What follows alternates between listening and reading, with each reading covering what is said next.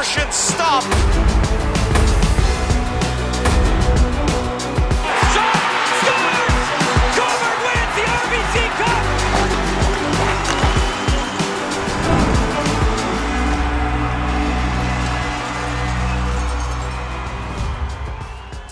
This is the OJ Today. Welcome back, everyone. I'm Alex Bastyovanszky. Thank you so much for tuning in today. We've got tons to cover on this week's program, including some big NCAA commitments to tell you about, plus a feature story on the Trenton Golden Hawks. But first, let's do some game highlights. And those Golden Hawks are one half of what is most likely the most intense rivalry in the Ontario Junior Hockey League. Wellington sits just about 30 minutes or so from Trenton down Highway 33.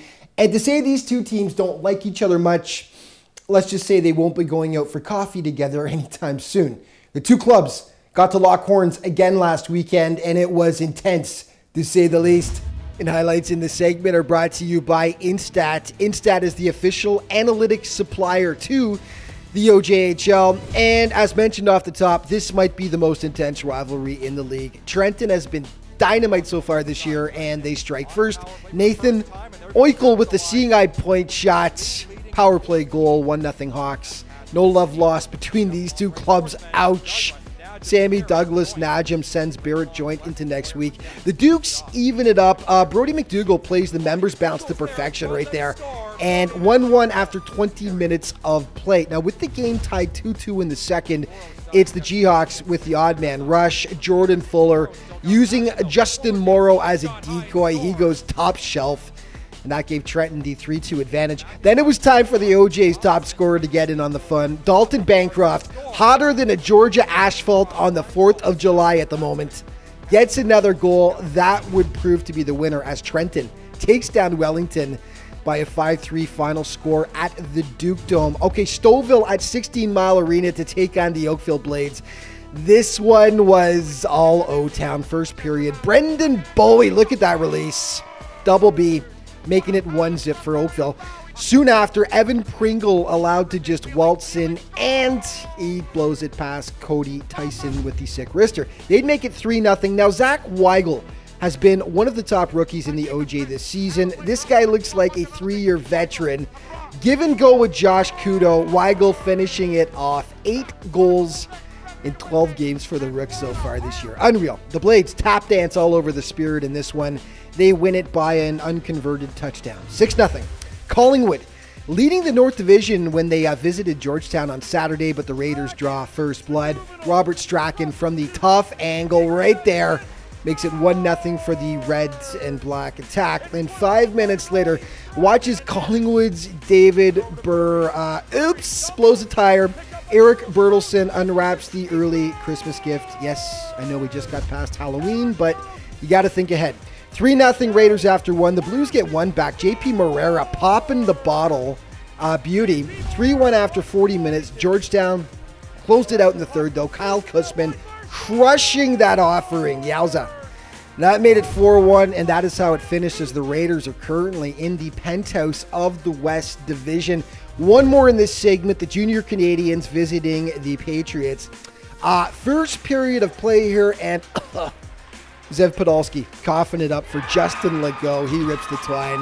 1-0 Pats. Second frame, you will see this again in the plays of the week. I guarantee it. Eric Vitale, ridiculous moves. And that made it 2-1 for the Canadians. The Pats, just too much on this day, though. Selby Warren makes the initial stop. Ryan Forberg right there on the doorstep to clean up the garbage. The Patriots would add one more and pick up their 4th win of the campaign so far.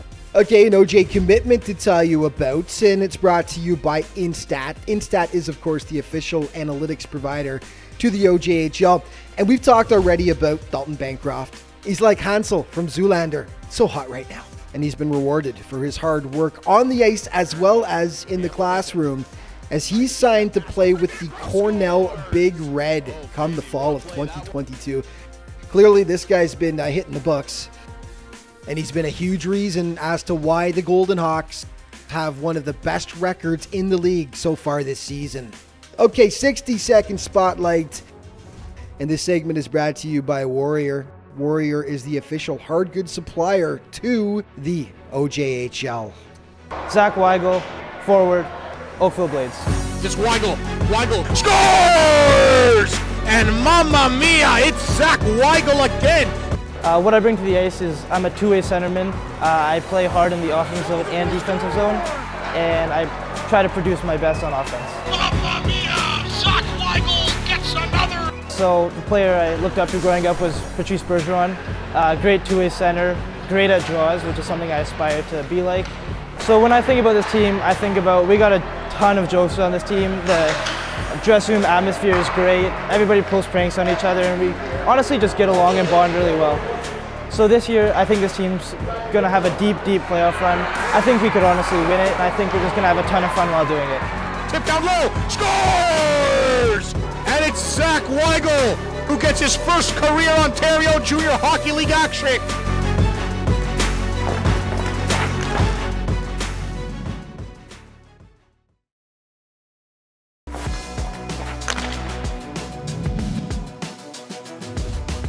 Hey, welcome back. You know, the Trenton Golden Hawks, year in, year out, are one of the top organizations in the OJHL, powered by an intense fan base and management that knows a thing or two about winning. The Hawks have made 2 Centennial Cup appearances over the last few years, and surprise, surprise, they're once again looking like one of the OJ's top dogs this season. We take a closer look at Trenton now, and this week's Team Spotlight. And this segment is brought to you by Clean Quip. Clean Quip is the official disinfectant supplier of the OJHL.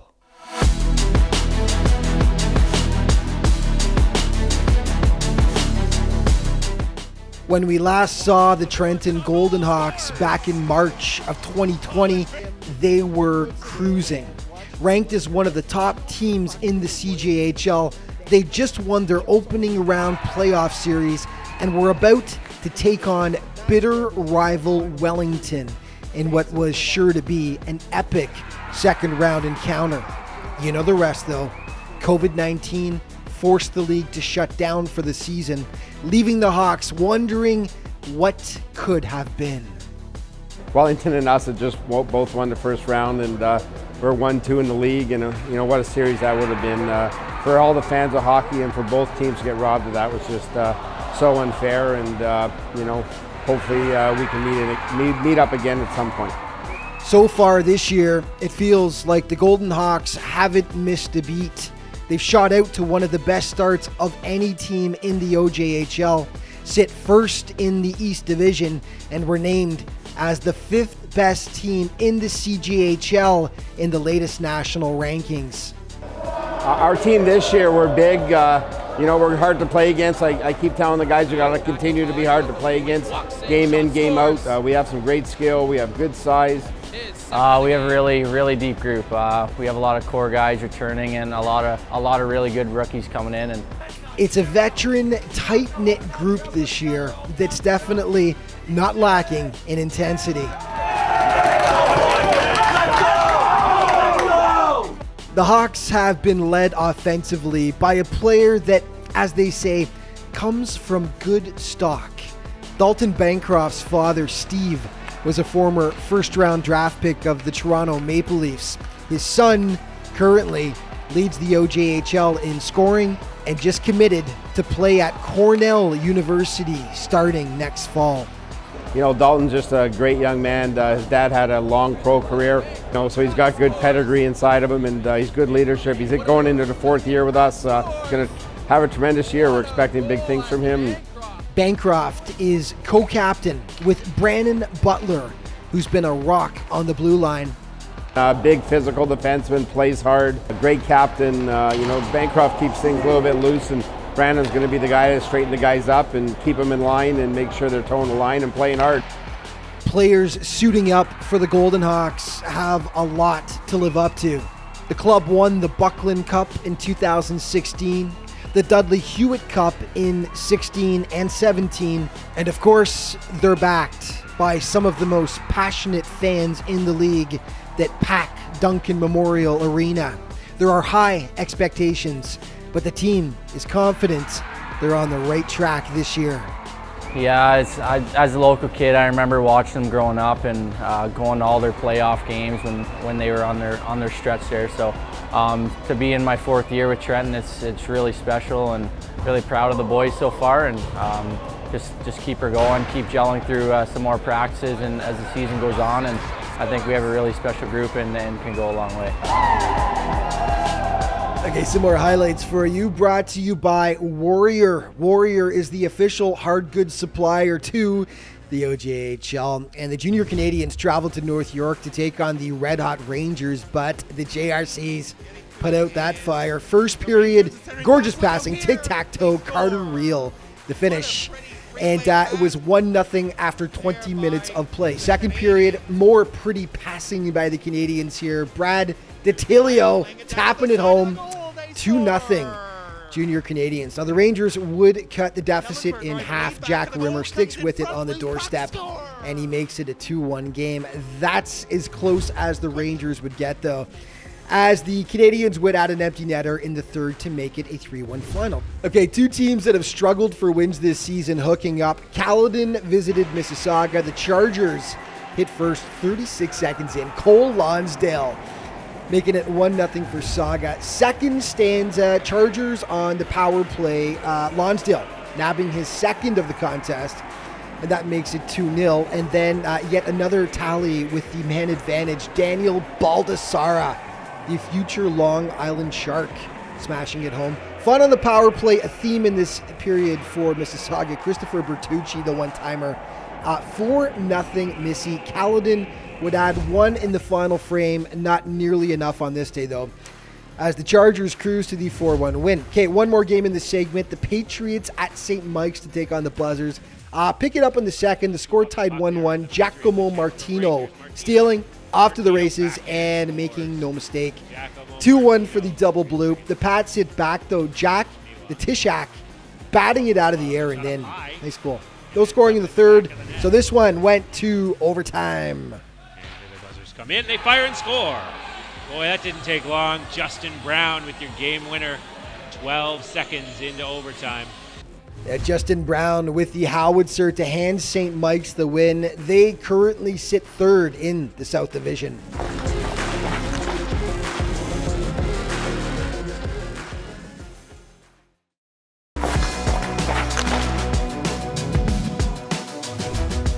This segment of the OJ Today is brought to you by Jostens. Jostens is the official award and ring supplier to the OJHL.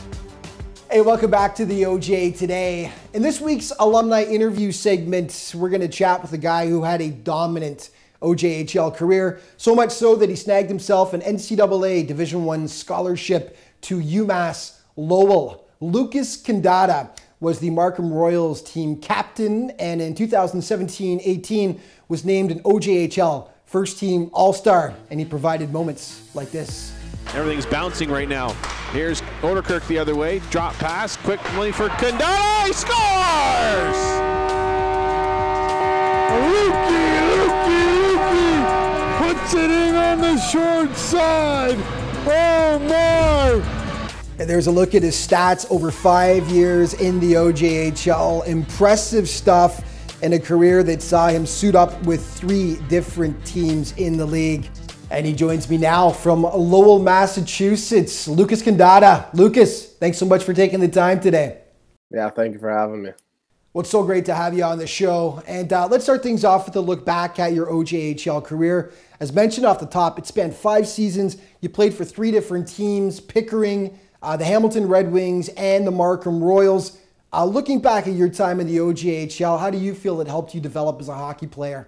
Well, first coming to the OJHL, I kind of was undersized, and the main thing was that I was able to play with my older brother for 2 seasons there in Pickering, and I had worked out with Mike Galati there.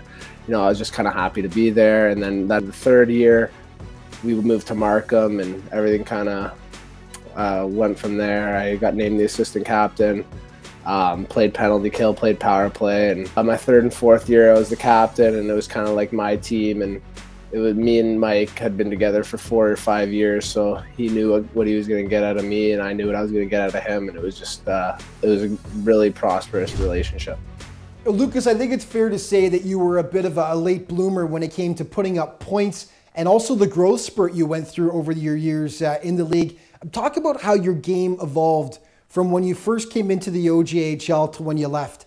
I would say a lot was me growing. I came into the league, I was probably about 5'10", and then I was able to grow to about 6'1" by my last season, or my last 2 seasons. So I guess the time and then the maturity in the league, being able to play with more confidence and get more opportunity also helped. Well, of course, you earned that scholarship to UMass Lowell, and this season you were named team captain. Talk about your time down there in Massachusetts so far and how it feels to wear that C. Well, it's unbelievable. I mean, you come in here, you don't really know what to expect, and I personally came to UMass Lowell. I was just happy to kind of be here, but just taking advantage of your opportunities, and yeah, it's an unbelievable place, and Lowell has a lot to offer. Just getting named captain, I mean, there's been 3 great captains before me, and I'm just happy to follow in their footsteps and hopefully do as good of a job as they did. Quickly before we go, Lucas, captaincy seems to run in the Cannata family. Your younger brother Jaden was just named captain of the North York Rangers for this season. Have you been following his games down there? Well, I mean, they know they're doing pretty well. But yeah, I talk to Jaden probably every day, and you know, I'm just excited for him, and if he's happy, I'm usually happy. So. Unfortunately, we are all out of time for today, but Lucas, congratulations on the captaincy. Keep up the great work down there, and take care. We'll talk soon. Awesome. Thanks a lot, you too. Okay, let's take a look at the performers of the week, and this segment is brought to you by Warrior, the official hard goods supplier to the OJHL, and the goalie of the week nod goes to James Gray of North York. Now, the Rangers, of course, have shot out to first place in the South Division, and Gray is a huge reason why. Stellar stats over his last 3 games, and he provided us some pretty sweet highlights to boot. Now, the skater of the week, how could it not be Dalton Bancroft? He signs on to play for the University of Cornell next season and puts up stats like that. 3 goals, 6 assists, 9 points over his last 5 games. Okay, OJ News and Notes brought to you by Troy Hockey. Troy is the official apparel provider to the Ontario Junior Hockey League, and the CHCH Game of the Week returns this season. The dates are yet to be announced, but it's a go, and as Commissioner Marty Savoy says, it's all about giving OJ players national exposure. It's something that our governors are really behind. We want to make the games bigger and better, get the viewership up as much as we can as well. But it's just an exciting thing for the kids to be able to say, hey, you know, I played a nationally televised game, and we're looking to get all those games launched again.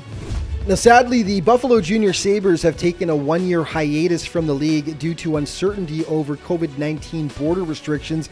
It was a difficult decision, but one done in the best interest of the players. Yeah, so one of the tough things we had to do is there's so uncertainty at the border. Is could we get over and could we get back, and could Buffalo get over and get back?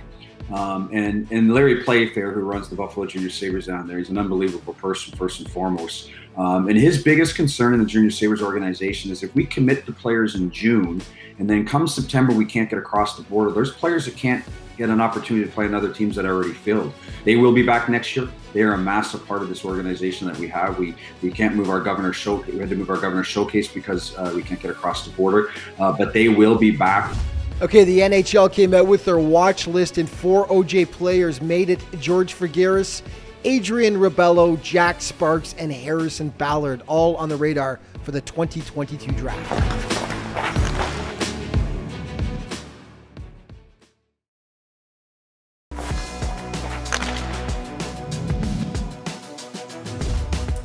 Hey, welcome back, everyone. You know, it's fair to say that the biggest surprise in the OJHL so far this season has been the Lindsay Muskies.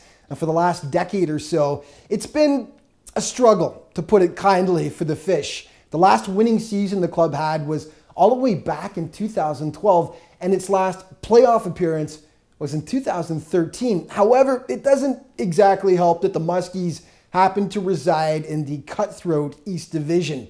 This season, though, the Fish have been turning heads.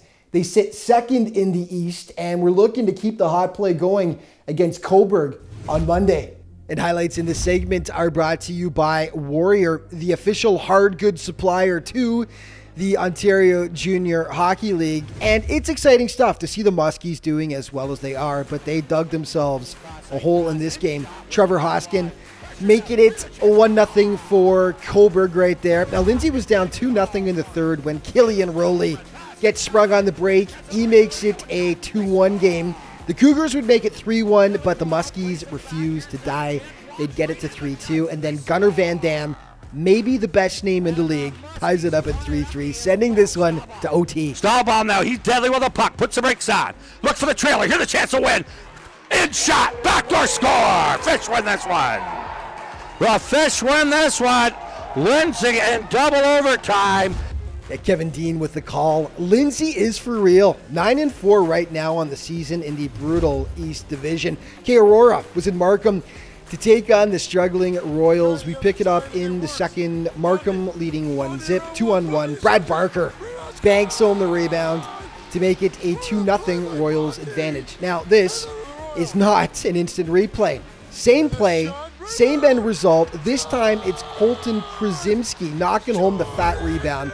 Royals leading 3-0. Third period, Tigers would snap the shutout. Lee Chang, the backhander, that beats Nicholas Von Coffin. But then Minichello, right in front, shot scores! Minichello!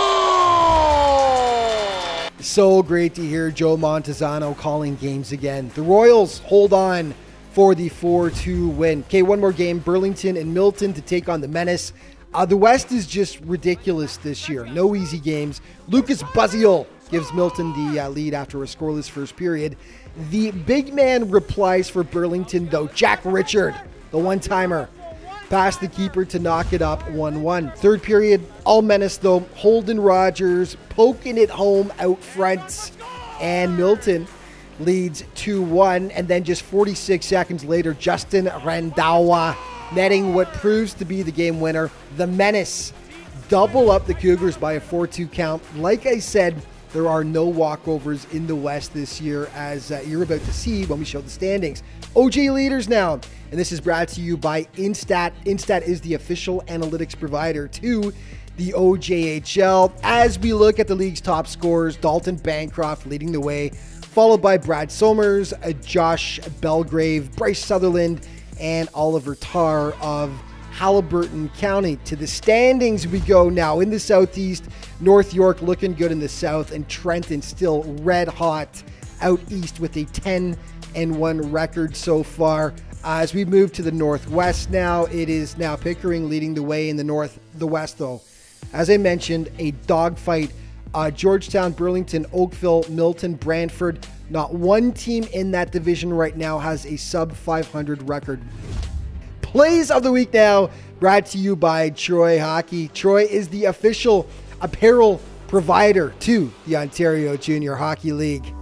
Getting to it is the Rangers. The centering pass. Look out here. They score. What a pretty three-way passing play.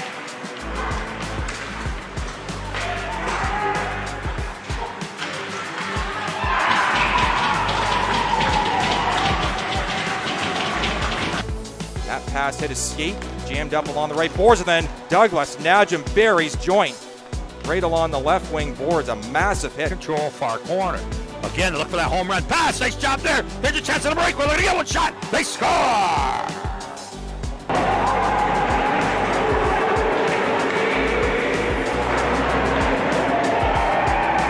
Barber coming out with the puck from Wagner the other way for the Blades. Barber's in, wheeling, dealing, scores! Mamma mia, what a shot!